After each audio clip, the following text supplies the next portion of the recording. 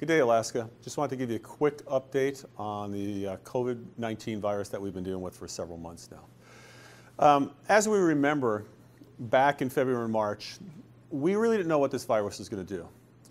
We didn't know to the extent how many people would be infected, how many people would be hospitalized, and how many people would die. We've learned a lot since then, a lot. And what we've learned is this, that all this virus is highly contagious, and it is highly contagious. You've seen where the president was infected.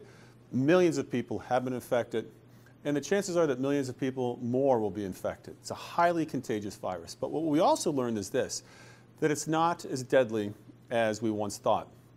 Not even close. This is a good thing. We've learned that it does not impact children like the seasonal flu does to the extent it does. This is a good thing. So I'll give you an example here in Alaska. From roughly March to June, our hospital rate for those affected with COVID was about 10%. From June to today, here in October, early October, that has been reduced down to 2 to 4%. So in other words, even though our case numbers are going up, the hospitalizations and the death rate are going down. That's because we understand this virus more and better. We understand how to deal with folks that are infected. We've learned how to isolate and try and keep the virus away from those that are vulnerable, like our seniors or elders and those with underlying health conditions. Now, nothing is going to replace individuals taking action on their own to protect themselves, their loved ones, and their neighbors. And this includes wearing a mask when you're in a setting with others, avoiding contact with others outside of your family if you don't need to make that contact. But I just want to make sure that we understand, none of us should be terrified today. None of us should be scared today. We should be concerned. We should make sure that, again, we take all the precautions necessary to prevent ourselves from getting the virus. The chances of you going into a hospital, if you get the virus, is slim, but it does happen. The vast majority of Alaskans, the vast majority of Americans that are infected with this virus, oftentimes don't even know that they have the virus. They're asymptomatic. And so what I'm trying to say is this. We've learned a lot. We've learned a lot about this virus. The death rates are going down even though the case numbers are going up, and we anticipated that the case numbers would go up. This is no surprise, and this will continue to happen. At the state level, we continue to deploy our resources to make sure that we have the hospital capacity.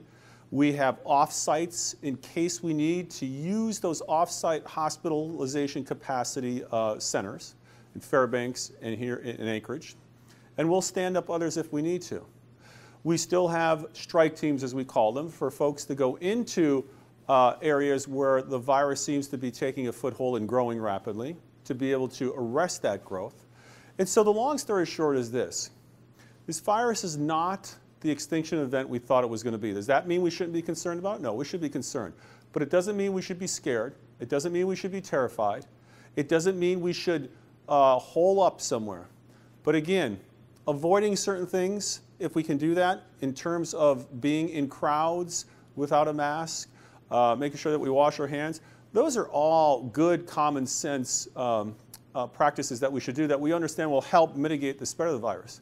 But as we wait for this vaccination that will really take care of this, in the opinion of many, we have to learn to live with COVID. We have to get back on our feet. We have to start moving forward. And that's what we need to do here in Alaska. So I just want to give you a quick update that although our case numbers are rising, it's not unexpected, but our hospitalization rates are falling, and our death rates are falling as well. We protect our elders. We protect those that are most vulnerable. We're going to get through this. So again, Alaska, I'll update you periodically, but I just want to give you just a couple minutes on where we are today with this virus.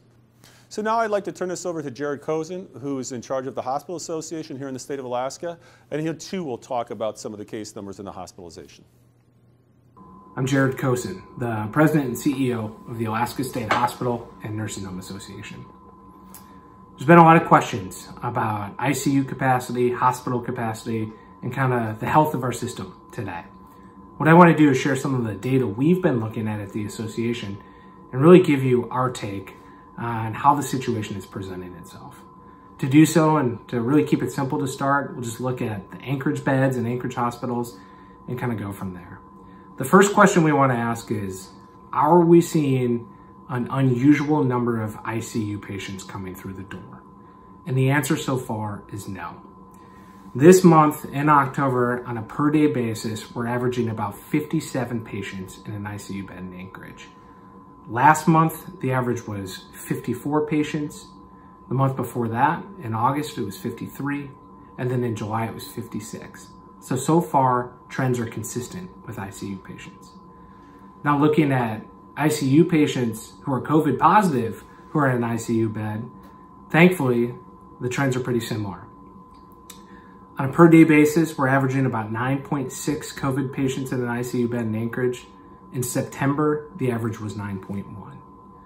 Finally, overall hospitalizations. Are we seeing a rise in the number of COVID hospitalizations so far? And again, thankfully, so far the answer is no.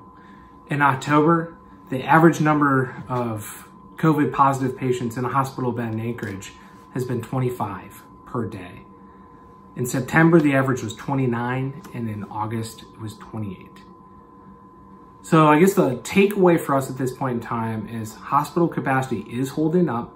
We are managing the situation, and the situation's been pretty consistent over the last couple months. And I'd also add, this is the busy time of year for hospitals. If we were to look at statistics a year ago, pre-COVID, if we were tracking this level of data, it's reasonable to believe that we would actually see the same or higher patient volumes coming through the door because of flu season, the fact we'd all be in our schools, and we'd all be mingling about. So again, I guess I'd say the takeaway is hospital capacity is intact, we're able to manage it, but the ultimate indicator is obviously community spread, and that continues to climb, and I think we all need to do our part as individuals to mitigate that spread. That means wearing a mask, washing your hands, and practicing social distancing. Thanks.